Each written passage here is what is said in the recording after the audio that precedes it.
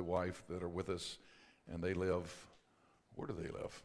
About 35 minutes from here, wherever that is. Okay. I want to talk to you just for a little bit. Take some pen and paper and take some notes down, because I'm going to share some things with you that you probably have not heard a lot about, but we need to, because we're living in a very demonic society. Wow. Bring him hither to me. Our real text will be the entire narrative, but as it seems necessary to select more than just one sentence, I've taken a text out of Matthew, out of Mark, and out of Luke. They almost say the same thing. In our text, there is a particular and desperate case in which a patient who has utterly baffled the skill of physicians, baffled the skill of counselors, continues to be tortured in his body, withering, and he has a disorder of the mind. There's this crude pity from the crowd. There's this bewildering question from people, and the baffled would-be healers don't know what to do. All of this in this story, can you imagine a young boy that's controlled by demonic powers, throws himself into water, throws himself into flames of fire? He probably is scarred. But the perplexity of what to do. The mountain experience has ended, and Jesus is now descending with 3 of his close disciples as he comes down to the seashore where this young son is. And when we read the text, I see a frustrated church and a frustrated people. The church is frustrated because they can't fix it, and the victim is frustrated because the church isn't working. What do you do when church is? Think about it. Into all of this conflict and chaos came Christ, the Christos, full of glory and power, God himself.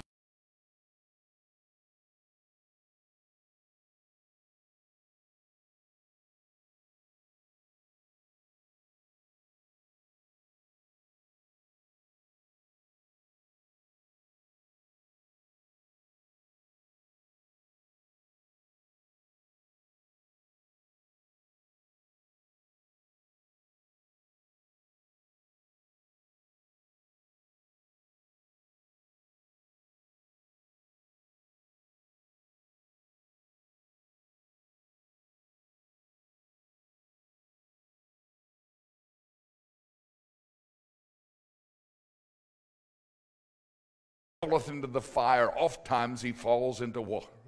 I brought him to your disciples, and they could not cure him. Mark 9:17. Master, I have brought thee my son, which hath a dumb spirit. And wheresoever he taketh him, he teareth him, and he foameth and gnasheth with his teeth, and pineth away. And I spake to your disciples that they should cast him out, and they, what? Could not. In Luke 9:38. And behold, a man of the company cried out and said, Master, I beseech thee, look upon my son, for he is my only child. And lo, a spirit hath taken him, and he suddenly crieth out, and teareth him, and he foameth again, and bruises him, hardly departeth from him. And Jesus says, O faithless and perverse generation, how long will I be with you and bear with you? Bring hither thy son. Now, most of the miracles that Jesus worked in the natural world have analogies in the spiritual world. The outward and the natural, many things are symbols of the inward and the spiritual world. But this is a very unusual case, ladies and gentlemen. It appears that the disciples had cast out devils earlier in Luke 10. and 17. They rejoiced coming back with 70 and the 12, saying, demons are subject to us. And Jesus says, don't rejoice that demons are subject to you, but that your name is written in the Lamb's book of life. Wherever they had gone, this was their united testimony that now, up to this moment, demons had been subject to them, but now they're baffled.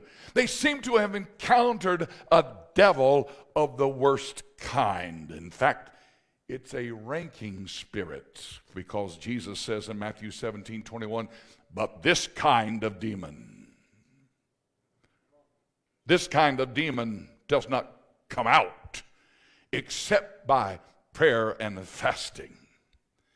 Never thought about different grades, different ranks of demon powers, but there are. We see him with deviltry, different grades, and he says, this kind, this is not your normal kind, this kind. Did you know that in Romans 1 there are levels of degradation? There's the natural sin, there's the unnatural sin, and then there's the damnable, irrevocable sin. Likewise, all devils are full of sin, but they're not all sinful and wicked to the same degree. Case in point, Matthew 12. And when the unclean spirit is gone out of the man, he walketh through dry places, seeking rest and finding none. Then he saith to himself, I will return to my house. He calls it his house. I will return to my house from which I came out. And when he is come, he findeth it empty, swept, and garnished. Then he goeth and he taketh with him 7 spirits, watch this, more wicked than he himself. And they dwell there and enter there. And the last state of the man is worse than the first state. So there is a graduation in wickedness.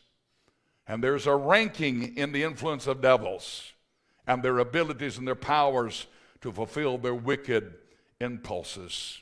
However, ladies and gentlemen, I want you to understand, even though there is ranking in the underworld, there is only one chief arch spirit.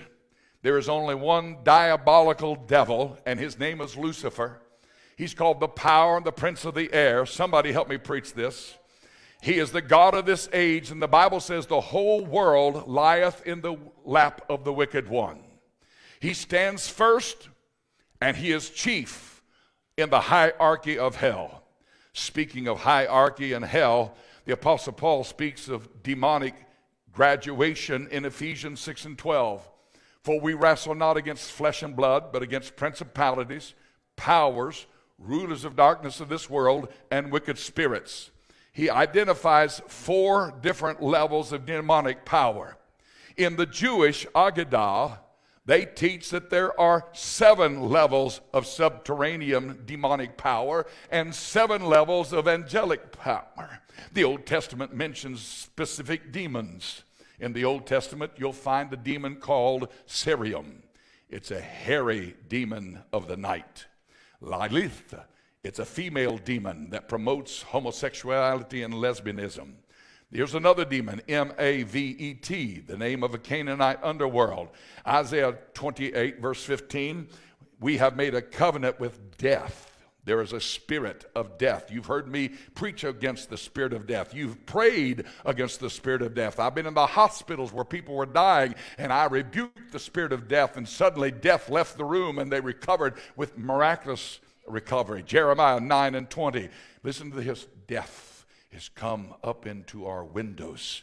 It has entered into our palaces. It has cut off the children from the streets and the young men from the town square.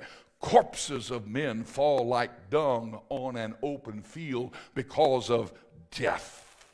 In Egypt, the death angel moved up and down the streets, in and out of homes, looking for the firstborn where there was no blood applied to the doorpost. Proverbs 21 and 16 speaks of the congregation of the shades. And then there's a spirit called Rusphis. It's called a plague spirit.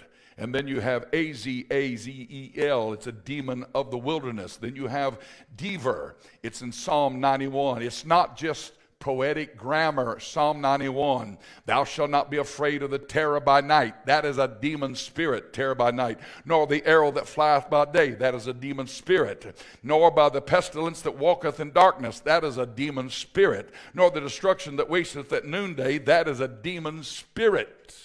It's not just poetic grammar. The Dead Sea Scrolls mentioned this demon, Beliel. It means a scoundrel. He is a spirit of perversion. And ladies and gentlemen, we have a spirit of perversion that has invaded America. I have never seen perversion on TV like we see it today. It used to be in the back alley in some kind of XXX movie house, but now it's on primetime TV in your living room. And you put up with it. You watch it. You condone it. You subscribe to it. Oh, you don't want me to preach this message. You just sit there, look this way. Don't look at nobody. Don't look to your right or to your left. Just stay right there. They'll never know it's you that I'm talking about. They inflict sickness. Demons live in desert and ruins in Leviticus 16, Isaiah 13, 34. They inflict sickness. There was a woman which had a spirit of infirmity. I prayed for a lady up in Paris, Illinois. We were in a 3-week revival years ago. This lady came from Oklahoma. It was the end of the 3-week revival. Sunday night she came down, and I was given a strong altar call. She came down. Her mother came down with her. The spirit of knowledge hit me, and I looked at her, and I said, "You're not from this area, are you?" She said, "No, I'm from Oklahoma." I said, "How did you get here?" She said, "My mom told me that if I'd come, that I might find an answer to my dilemma." And I said, "You've been to the doctors just the last few days, and there's something going on in your stomach. It's like 1,000 needles burning inside your stomach." She said, "Yes, that's exactly what the doctor said, my feelings, but he couldn't find anything." I told him, "I've been struggling with this for years. Something's wrong with me." I said, "You used to be in the church. You used to be a Sunday school teacher." She said, "Yes, I did." I said, you know what Pentecost is about." I said, "You used to be baptized with the Holy Ghost." She said, "Yes." I said, "But you backslid, didn't you?" And she said, "Yes, I did." I said, "You've actually got really, really backslid." I said, "You've done things that are embarrassing that your mama don't even know about. You've been involved in the cult. You've been involved in the psychic world. You've done some witchcraft stuff, some black magic stuff." And she said, "Yes, I have." And she began to cry. And I said, "Your problem, the doctor can't solve it, and a counselor can't solve it. There's some things that you can't counsel out. What you have is something that's got to be cast out." I said, "Do you want to be set free and delivered?" And she said, "Yes, I do, sir." I said, "Get ready." And I had 4 of the old saints. I'm talking about the old saints, you know, the kind that grabs your lips and go, blah, blah, blah, blah, blah, blah, blah, blah, blah, blah, blah, you're praying, and turn loose on one hand and hold on the other hand. "Oh, come on, let go, hold on." You've seen it. Come on, help me. And all of a sudden, they got a hold of her, and she began to violently try to shake out of their hands, and her eyes rolled back into her forehead, just exactly like you see in some of these movies. Yes. No, her head did not rotate 360 degrees. But I began to pray for her, and when I laid my hands upon her, her body arched like she had been shocked with electricity. As God is my witness, she opened her mouth, and out of her mouth came a black vapor as a gas, as she went, "Ah!" and it went up into the ceiling. I'm telling you, it is real, ladies and gentlemen. CJ and I have had numbers of experiences where there have been demonic powers that would come into our church services. I remember one Wednesday night, there was a young man in the very back sitting, and I'd never seen him before, pacing back and forth. His hair was all messed up, and he looked rough, and he was pacing back and forth. I didn't know if he was on drugs, and I alerted security, and I said, we got a problem back there. Let's just kind of watch him. And so I'm up preaching, and all of a sudden, this guy literally jumps like he's been shot with a bolt of lightning, jumps over the pew backwards. Now he's against the back church wall. And all of a sudden, I catch out of the peripheral, he's running down the middle aisle of the church. And now we got a big stage, and he's starting up the steps. And I'm here, and as I turn, he's already there. And he's coming up the last steps, and he's looking at me, and he's got this wild look in his eye. And he says, in a voice that I knew was demonic, he says, "Do you know who I am?" Just like that. And it caught me off guard for a moment. And then I said, "Yes, I do. But do you know who I am? You picked the wrong night to come to church." Laid hand, pushed him back into the front pew, and I believe God set him free. Listen to me. It is real, and I'm going to tell you something. Get ready, because Rains County has a lot of folks that's bound by the devil, bound by addictions, bound by homosexuality, bound by adultery, and it's going to take nothing but the power of the Holy Ghost to set people free. Put your hands together and give God some praise in this house if you believe what I'm saying. There are over 100 verses in the Bible, New Testament, Old Testament, that talk about demon spirits. In the Old Testament, the bells on the robe of the high priest were not only for letting people know that the priest was still alive and moving around in the Holy of Holies, but also for warding off demon spirits. The use of horns, you could hear them, warding off demon spirits. The use of incense. You saw the priest, the little cup of incense, smoke, warding off. How about oil? Anybody ever took some oil and put it on your doorpost? Come on, help me. Am I the only one that's done crazy things like this? You know, put it on my windows, put it on my doors. People call and say, "Brother Bob, we bought a new house, but we'd like for you to come over and dedicate our house." I've actually got the oil. CJ and I, we've been there, and we go around and we anoint the house, we anoint the windows. I've had people tell me that they had footsteps up in their attic, footsteps they could hear in their attic, and after we anointed the place, the footsteps went away. All kinds of crazy things that took place. I believe there is a real spirit world that runs parallel with us. Hallelujah. Hallelujah. The color of blue, the color of blue. The color of blue is supposed to ward off evil spirits. But I found in the book of Acts, 19th chapter, verses 11 and through 21, Luke is recording a story about the 7 sons of Sceva, the sons of a high priest. And they see Paul over here casting out demons. And they have the idea that they would like to try to cast out demons. Hello, this is not a game. This is not a charade. This is not a circus. This is not a carnival. We're not putting on a show. They go over and begin to talk to this man that is demon-possessed. They lay hands on him. They adjure him to come out. And listen to what the devil says. The demon spirit rises up in the man and says, "Jesus I know, and Paul I know, but who are you?" And he rips them a new one. I mean, he tears them up. There's 7 of them, but all 7 of them can't handle one man that's demon-possessed. And he literally tears their clothes off. And the Bible says, and they left him fleeing naked. This is not a game, ladies and gentlemen. In my ministry, I've cast out many spirits, many demons. I've had them manifest in my office. One lady had 115 different diverse personalities. She could talk in many languages. She could talk in German. She could talk in French. It was not her talking. It was a demon spirit talking. Am I preaching something you folks don't know anything about? This thing is real. And you and I are in a battle here in Rains County. Do you hear what I'm saying?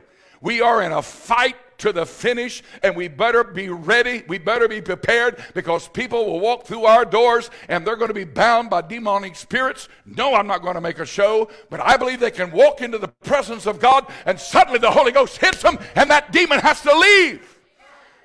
The demon said, "Jesus I know and Paul I know, but who are you?" Listen to me. The demon, how would you like to have a reputation in hell? Hell knew Paul. I believe hell knows Clark's Chapel. I believe hell knows Rudy Bond. I believe that hell knows Thomas Griffin. I believe that hell, oh good Lord, I feel the Spirit of the Lord. I believe that hell is nervous about what's happening here at Clark's Chapel. Put your hands together. Give God some praise in this house. Hallelujah. Hallelujah. They tell me that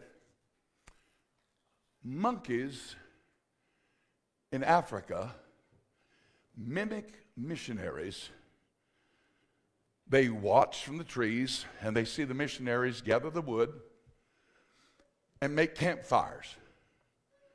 They have documentation, video documentation, that after a while the monkeys come out of the trees and they get down and they collect wood and they lay it in order. They're pretty smart. I don't believe we ever swung from trees by our tail, but they're pretty smart. But they have not yet figured out the fire.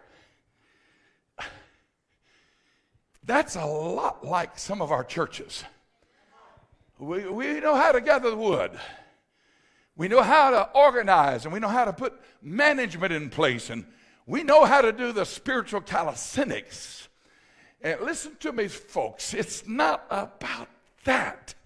If it's about that, God tells us we have a form of godliness, but we deny the power thereof. Yes, we look good. Yes, we got carpet. Yes, we got nice padded pews. Yes, we got a great sound system. Yes, we got great singers. We've got it all together, but I've never seen the church have so much and do so little. I heard somewhere a spring whose waters had certain medicinal properties.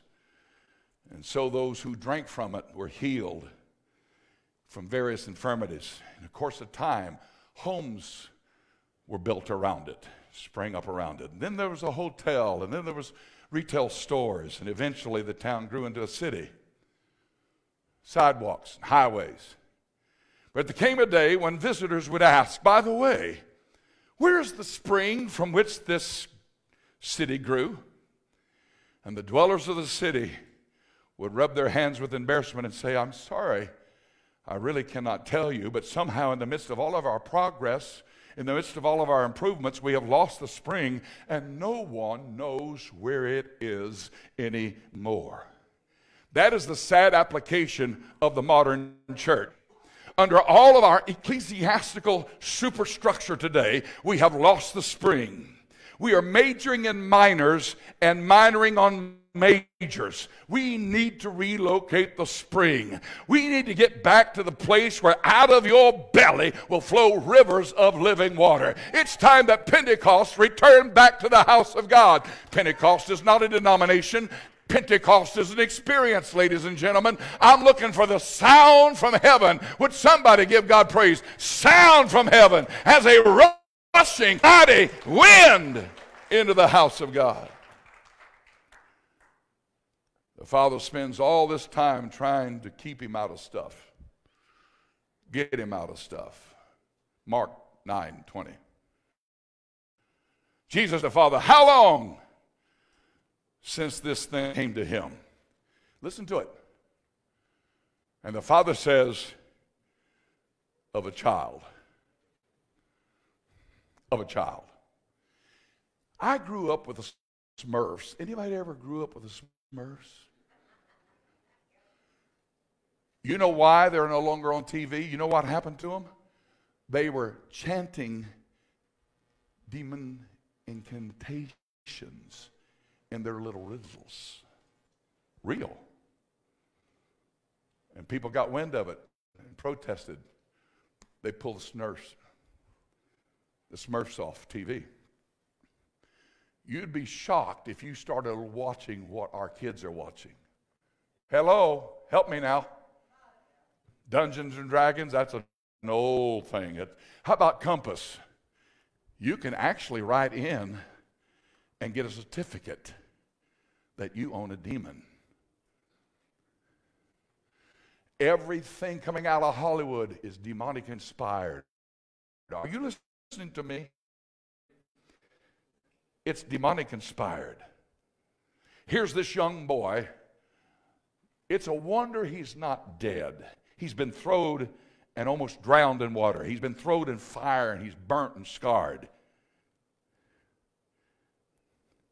And so here you have a beautiful child with an ugly problem.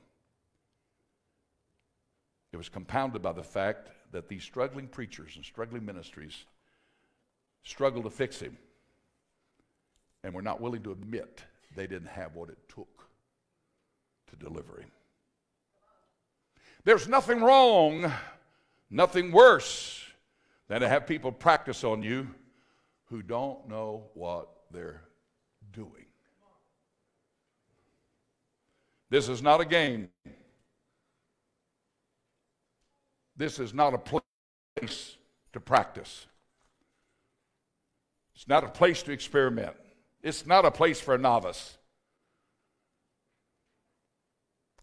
But Brother Kurt, I believe with all of my heart, the day is coming when the Holy Ghost will be so heavy, it'll be like a fog. It'll be the Shabbat. It'll be the weighty presence of God. When someone that is bound with alcohol, someone has an addiction to pornography, when they walk into this building, suddenly they'll feel a release. Man doesn't have to lay hands on them. It's not man that does it. It's Jesus that does it. Can I hear an amen from you? Jesus is still. Hallelujah. Look around and touch somebody and say, something's got to change in church. I don't want church as usual anymore. I'm tired of church as usual. I'm tired of the cute programs and the Playboy prophets. I'm tired of that. I want a real, genuine outpouring of the Holy Ghost and fire. I want the church to be baptized once again with fire. It's not by might nor by power, but by my Spirit, saith the Lord of hosts. Wow. You'd be shocked to even know the people in this room who are secretly conflicted, faithful, but conflicted, singing, playing music, but conflicted, ushering, but conflicted, serving on boards and committees, but they're committed, saying, Lord, I believe, but help my unbelief. Have you ever been there? Lord, I believe, but what I see is making me struggle. And it says, oft times it casteth him into fire. Now, oft times. You read that, and you don't understand what he's saying. Oft times. Oft times. It comes and goes.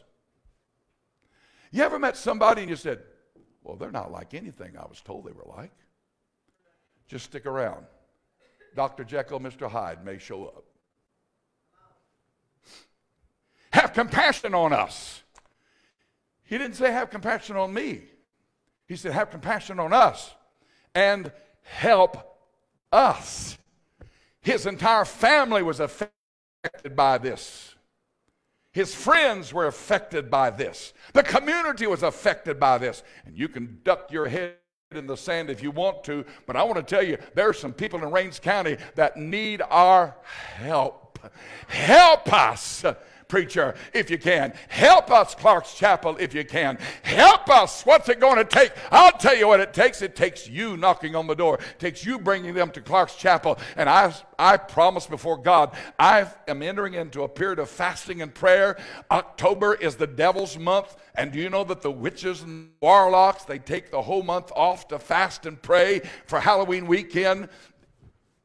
It's time the church do some praying and fasting. Hello, everybody. Come on, it's time we don't just wait till January and we do the 21 days of fasting and prayer, the Daniel's fast. Let's get down to some serious business, because this kind only comes out by prayer and fasting.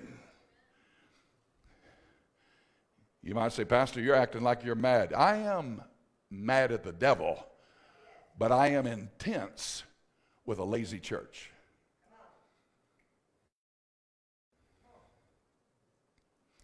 If thou canst believe, all things are possible. Most of us are like the father who with tears says, Lord, I do believe, but help my unbelief. Jesus says, oh, faithless, perverse generation, how long will I be with you? And that included the 12 disciples. Bring him hither to me. Now watch this and notice. As he's on his way to experience deliverance, bring him hither to me. As he's on his way, it says in Luke 9:42, and as he was yet coming, the devil threw him down to the ground, tear him, cruelly convulsing him, and Jesus rebuked the spirit, the foul spirit, and healed the child and delivered him again. As he was coming. It's always darkest just before the dawn. I've seen people say, yeah, Pastor, man, I've messed my life up. And Pastor, I want to go to church Sunday. And as God is our witness, the devil will do everything he can while you're on your way to mess you up. He'll get you into a fight with your girlfriend or your wife. She'll burn the bacon and the biscuits. Everything that could go wrong will go wrong on your way to him. I call it the last throw. Has anybody ever experienced the last throw? I wanted to change. I was going to start the church. And all of a sudden, all hell broke loose in my life and in my home. But did you notice when I was reading in 9 chapter, Mark, how quickly deliverance was there? Jesus didn't talk to the devil. I've talked to devils. I've had him talk to me. We had a lady demon-possessed in our living room in Paris, fell on the floor. I asked the devil, I said, how long have you been in here? And with a man's voice, he said, I've been here since she was a child.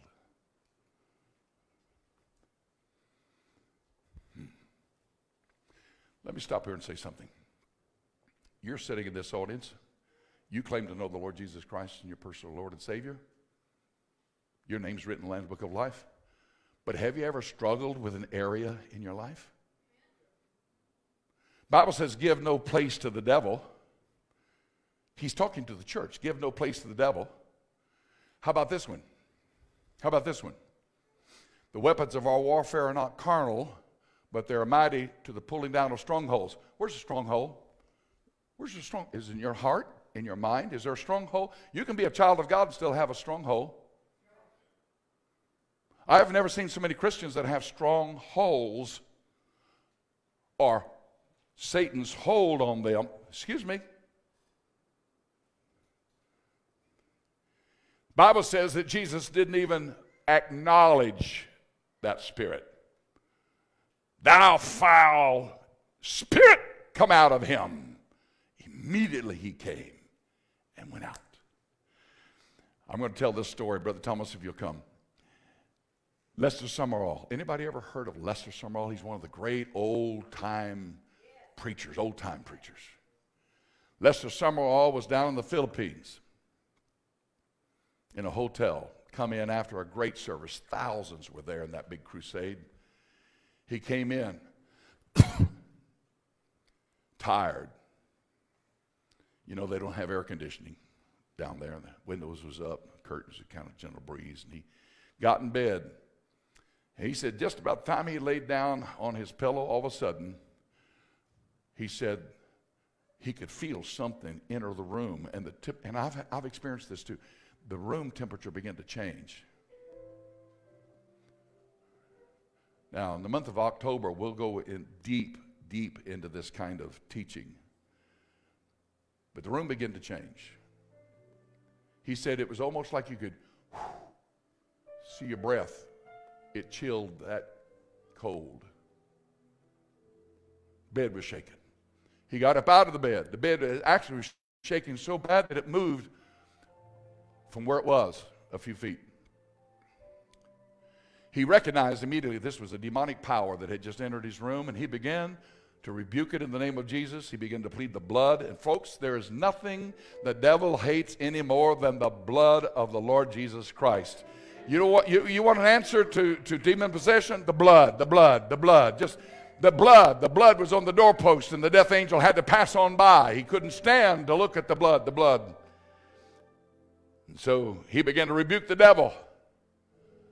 And immediately, he saw the curtains move, and whatever it was went out the window. It's in his book. He says this, and I believe he probably did this. He looked at his bed that was about 3 or 4 feet off the wall. He said, "Hey, you foul spirit, get back in here and put this bed back where it was." In the book, it says the bed began to shake. Boom.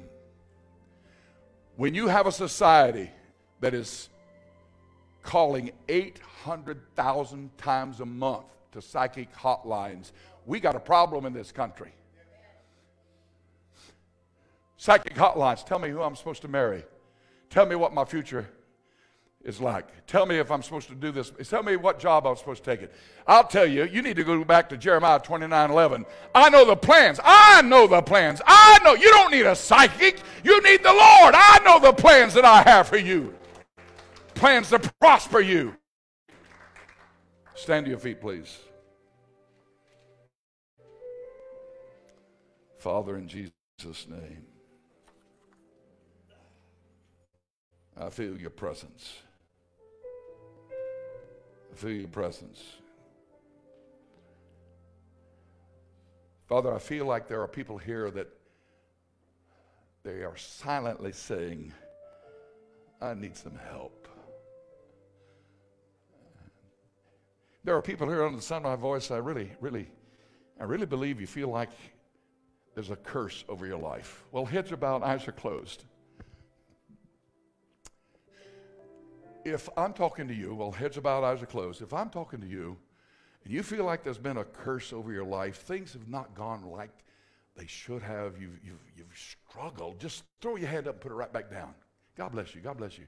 My goodness, 7, 8, 9 hands. Pastor Bond, I struggle. Can we be honest? Can we be adults? Pastor Bond, I struggle with pornography. I love my spouse, but I struggle with pornography. I got into it, and it's hard to break it. I'm going to ask that everyone in this place, listen, not only there are people that struggle with pornography, there are people who struggle with prescription medicine. A friend of mine was taking 6 to 8 pain pills a day because he'd had an accident.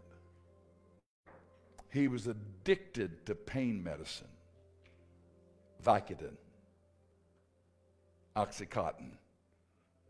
He was going to 3 different doctors, getting 3 different prescriptions for this medicine.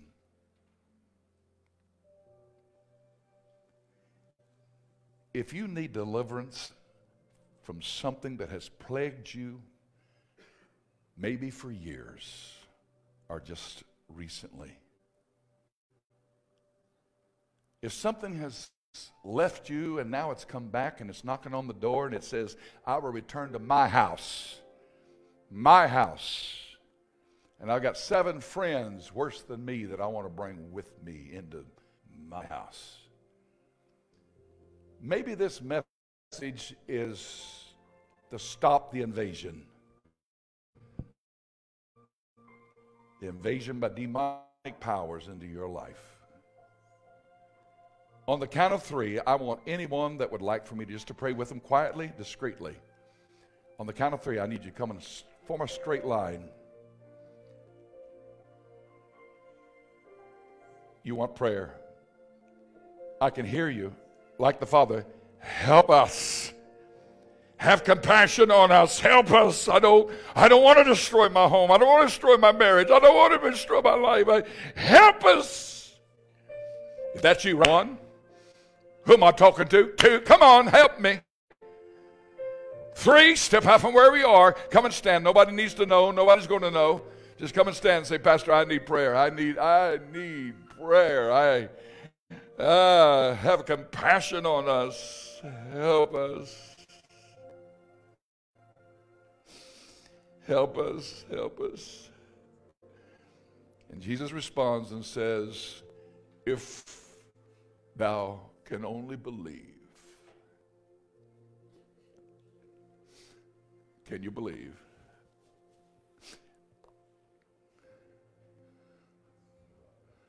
Oh, I feel the presence of the Holy Spirit. Begin to praise the Lord right where you're standing. Oh, there's a presence. This is not a show. This is not a circus. This is not a carnival. Come on. This thing is real, and there are people that are bound, and they need to be set free.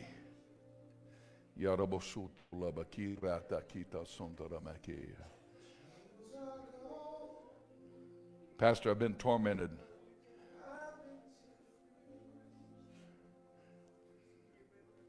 Come on, come on, come on.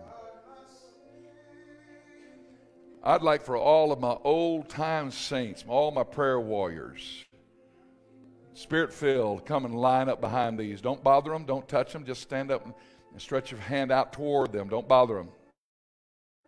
I need all my prayer warriors. Come on, all my leaders. Come on. Come on, come on. Come on, Brother Randy. Help me out. You and your wife. Come and help me out. Suicide. There's a spirit of suicide in East Texas that I've never, ever witnessed before in anywhere I've ever been. East Texas has the highest rate of suicide per capita of any place in the nation. You foul spirit of suicide, I rebuke you. And there's somebody in this room right now, you have battled with suicide thoughts. 12 million people last year battled with suicide thoughts. 1.2 million attempted suicide in some measure. And 50,000 people committed suicide last year alone. Every 17 seconds, every 17 minutes, somebody's committing suicide. I lost a boy through suicide. CJ and I, we lost our son through suicide. And ever since we lost our boy, I have been sensitive. I didn't see it at the time, but I am sensitive to the spirit of suicide. And I feel the spirit of suicide in this place right now. There's one or two people that you've been struggling with it. But today is the last day you're going to struggle with it. I said today is the last day you're going to struggle with it. Come on, help me. Come on, help me. Today will be the last day you struggle with it. You're going to be able to plead the blood of Jesus Christ over your soul, your mind, and your body. And those thoughts of suicide are going to be pulled down because the weapons of your warfare are mighty through God. No weapon framed, formed, or fashioned will be able to prosper against you from this moment forward. In Jesus' name. Pray with me, saints. Sing it, Thomas. The Lord loves you. He really does love you. He really does.